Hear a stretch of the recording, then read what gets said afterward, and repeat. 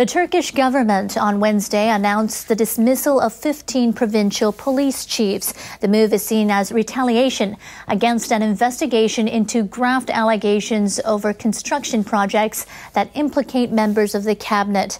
Government officials say the police chiefs were stationed in the capital, Ankara, and other major cities. The corruption scandal surfaced in December. 3 cabinet ministers have resigned, and more than 80 others have been arrested, including family members of the ministers. The scandal has triggered criticism of the government and caused the value of Turkey's currency to plunge.